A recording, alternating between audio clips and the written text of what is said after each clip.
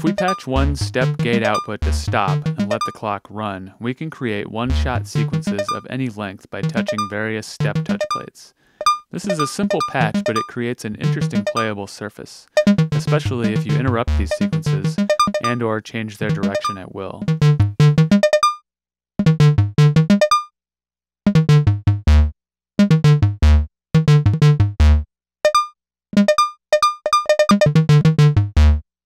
It could also be fun to turn interrupt off, patch the touch gate to reset, and reset the sequence from the same spot every time.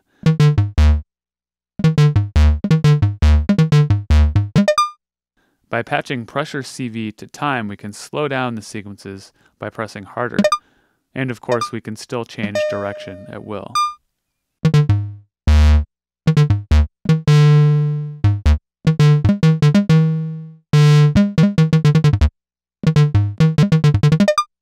Now let's also try out using two step gate outputs at once via stacking patch cable to the direction input.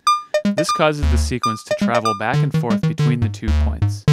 We can touch steps inside and outside for two different sequences. Let's combine these two ideas into a single bigger idea. We'll patch step gates 1 and 4 to direction for a back and forth sequence, and step gate 8 to stop. We can interrupt the back and forth sequence anytime and launch into a one-shot. If the sequence is moving left when we do it, then we get a one-shot back and forth sequence.